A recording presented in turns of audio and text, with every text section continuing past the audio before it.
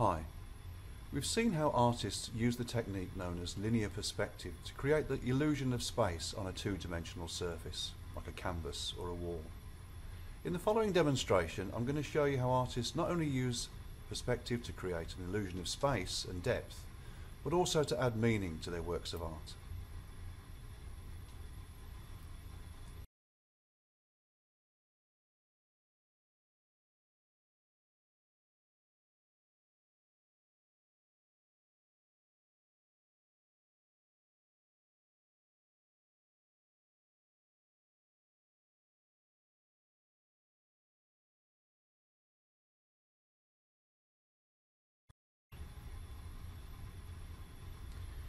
Now the painting you see here on my left is by an artist called Masaccio.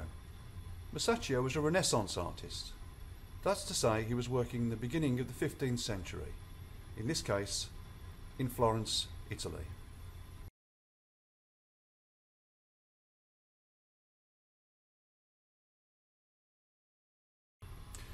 As we can see, Masaccio has created an illusion here.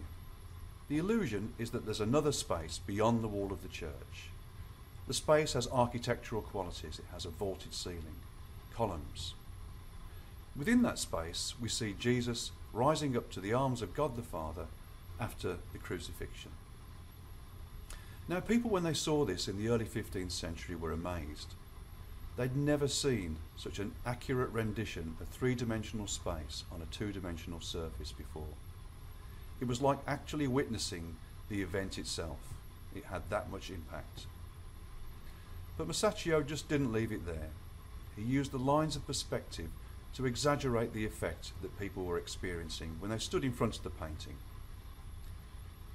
For instance, we all know that parallel lines in single point perspective meet at the horizon line.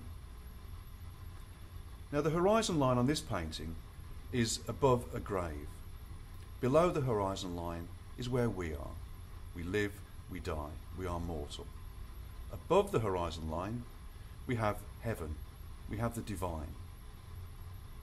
To add to that effect, we use the lines of perspective from the vaulted ceiling, we trace them down, and they give this sense of upward movement, as though Christ is physically moving in front of our eyes up to heaven.